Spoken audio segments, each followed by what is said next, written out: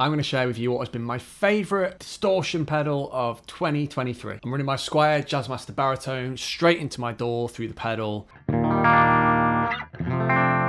I'm going to make you wait until the end of the video to reveal what the pedal actually is. The pedal was used exclusively on the intro track that you just watched. And I want to just show you the versatility of this pedal. So let's dive straight in. So first things first, it's got a really great tube-like mid-boosting setting on here.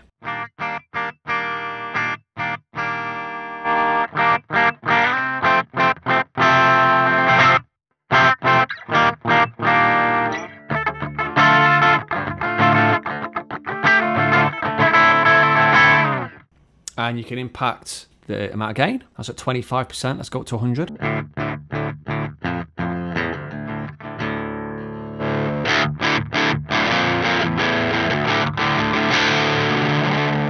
We can emphasize the higher end frequencies. Go to about 50% gain again. Keep it there.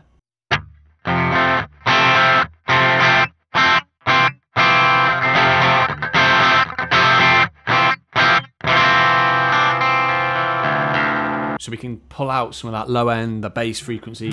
Sounds really, really nice. Let's add a bit more teeth onto the sound now. Let's turn the gain right up. See how nasty this thing can get.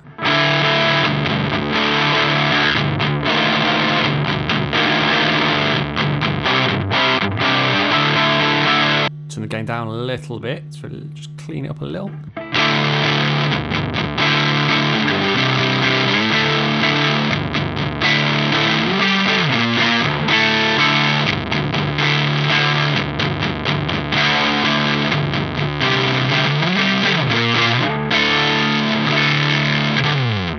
Super nice and versatile, and it's got one more trick up its sleeve. We can get some really gnarly sort of bit crushing sounds from it.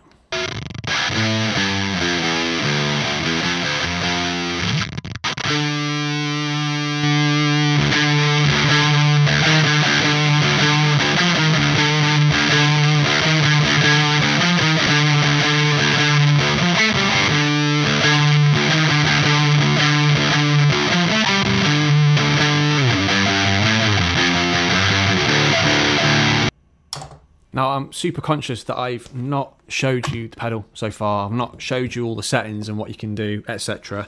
And there's a very specific reason why. Because we live in a world of preconceptions, we live in a world of bias, and I didn't want you to know that the pedal that I've just been playing, which to my ears sounded pretty damn cool, is in fact advertised as, and widely known primarily as, a delay pedal.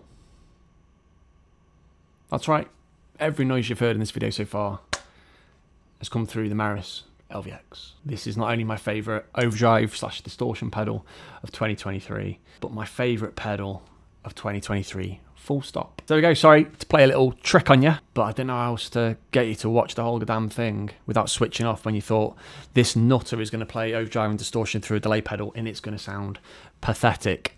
I think that sounds pretty good, but for a pedal that is primarily modelled and advertised as a delay pedal, or albeit a modular delay pedal, I think there's some brilliant sounds out there. And don't forget, if I was adding delay, in fact, let me do it quickly because it would be wrong of me not to. The really, really, really cool thing about these sounds in the Meris LVX is that you can move them in and around the other sounds. Let's just go with delay though for the purposes of the next 30 seconds, minute. So we're going to put on one of the sounds we just had, a bit of mid-range boost, which sounds lovely. We've got that at the front of the chain at the minute. I'm going to set a simple delay up. So my dry signal is, we're going to pop a simple delay on.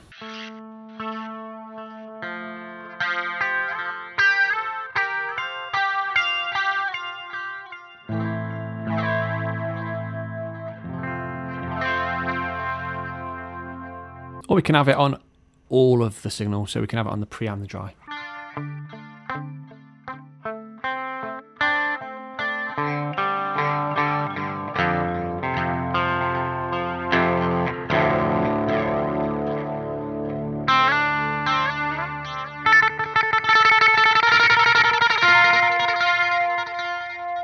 Oh yeah, and you can also have that in stereo too. So cool, love the Meris LVX, it continues to amaze me every time I turn it on. If you're interested in hearing or seeing anything else around the Meris LVX, then there's links somewhere here to the playlist that I've got. I've got over 12 videos on there.